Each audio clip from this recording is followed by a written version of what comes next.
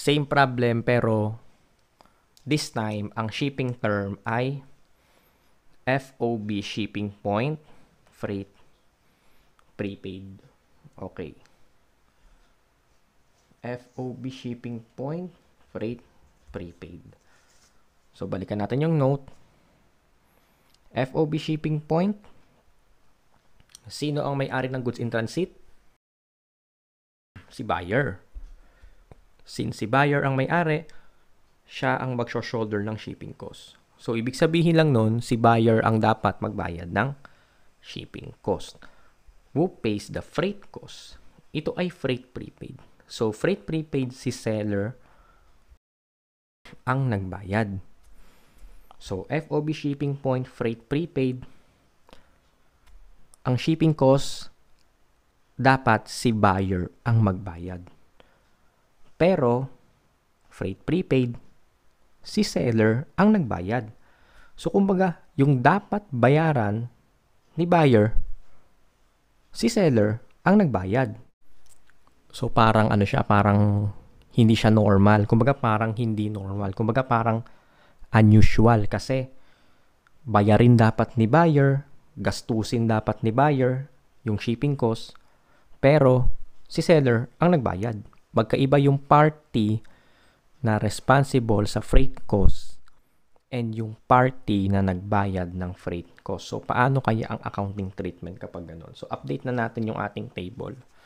So, na-encounter na natin lahat siya. FOB, shipping, point, freight, prepaid. Who shoulders the freight cost? Buyer. Who pays the shipping cost? Seller. Apply natin sa problem. So, same requirement. Prepare the entries needed for Sana Company and Momo Company. Sana Company.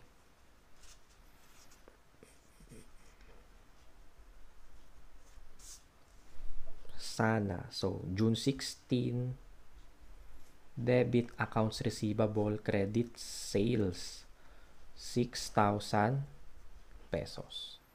How about the shipping cost? So, paano kaya ang gagawin natin sa shipping cost? Kapag FOB shipping point, freight prepaid. So, ituloy natin yung additional information. Sana Company paid the shipping cost on June 16. So, freight prepaid kasi. Kaya si Sana ang nagbayad ng shipping cost. And added the 600 pesos to the invoice sent to Momo Company. Momo remitted 6,480 on June 24. So, alam na natin na freight prepaid and sinabi naman dito, Sana paid the shipping cost. So, alam na natin na ang shipping cost, kailangan mag-entry si Sana kasi siya yung nagbayad. So, credit, cash. Yung journal entry natin sa shipping cost, may credit cash. Ano yung debit? Ang debit natin, tuloy natin ulit to. Sana Company paid the shipping cost on June 16 and added the 600 pesos cost to the invoice sent to Momo Company. So, yung 600 pesos na binayad niya sa shipping cost, dinagdag niya dun sa invoice na binigay niya kay Momo Company. Kumbaga, siningil ni Sana Company si Momo Company ng 600 pesos para dun sa freight charges. So, debit accounts receivable, 600 pesos. Okay. Bakit niya naman kaya siningil? Kasi ang shipping term nila, ang shipping agreement nila, FOB shipping point, freight prepaid. Shipping point, ibig sabihin si buyer dapat ang mag-shoulder ng freight cost. Pero, binayaran na agad siya ni seller. Since hindi naman dapat si seller ang magbayad, kasi FOB shipping point, si buyer naman talaga ang dapat magbayad ng shipping cost. Kasi siya yung mag-shoulder. Sisingilin niya ngayon si Momo Company para dun sa binayaran niya na shipping cost. Sisingilin niya si Momo Company para dun sa inabonohan niya muna na 600 pesos na shipping cost. So, ito yung entry for Sana. And sa side naman ni Momo, Momo Company received the goods on June 17 and yung Sana Company's invoice on June 17. So, June 17, debit purchases na 6,000, credit accounts payable 6,000. How about yung shipping charges? Magre-record kaya dyan si Momo Company? Si buyer company, kailangan ba mag-record ng shipping cost? Yes, kasi FOB shipping point. Kapag FOB shipping point na yung term, ibig sabihin si buyer na ang magsho-shoulder ng freight charges. Meaning, siya ang magre-record ng account for freight charges. So, sa case na to, debit, freight, in. Kasi purchases, 600 pesos. FOB shipping point. Buyer ang mag-shoulder ng freight cost. Ano yung credit? Ang credit ay accounts payable.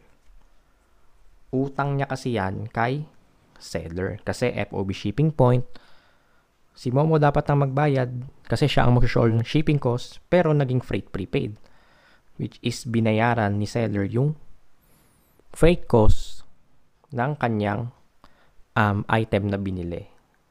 So, lumalabas, may utang pa na 600 pesos si Momo Company kay Sana Company para dun sa freight charges na binayaran ni Sana Company.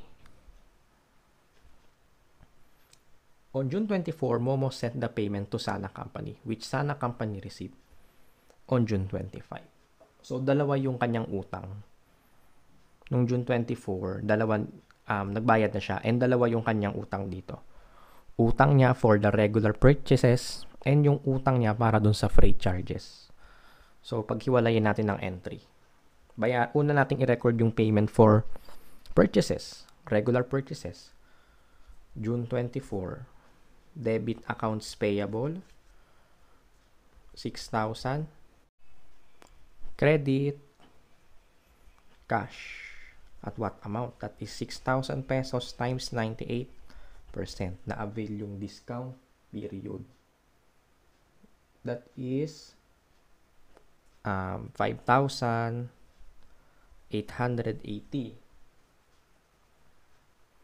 And credit, purchase discount na 6,000 times 2%. That is 120. So, payment pa lang to for the regular purchases. So, meron pa siyang utang for freight in. So, debit, accounts payable, credit, cash na 600 pesos. Okay. And remember, ang freight in, kapag merong payable na related sa freight charges, hindi yan sinasama sa pag-compute ng cash discounts. Ang palaging pinagbabasihan ng cash discounts ay yung pertaining sa regular purchases ng merchandise. And sabi ng problem, Momo Company remitted 6,480 on June 24. So, yung breakdown ng 6,480 na yan, yung 5,880 dyan ay para sa regular purchase ng merchandise at yung 600 pesos dyan ay para sa payment ng freight charges. So, pinaghiwalay lang natin para makita nyo yung breakdown ng payment. And June 25, na-receive na ni Sana yung payment. June 25. Okay, dalawa yung utang. I-record muna natin yung collection for regular sale. Debit cash, 5,880. Debit sales discount, 120. Credit accounts receivable, 6,000. And yung collection for freight charges. Debit cash, credit, accounts receivable. 600 pesos. So, tapos na yung entries natin for Sana Company and Momo Company. Kapag ang term niya ay FOB shipping point, freight, prepaid. And ito rin yung mga notes natin na ginawa. So, ipakita lang ulit natin. Ayan. And ito yung entries for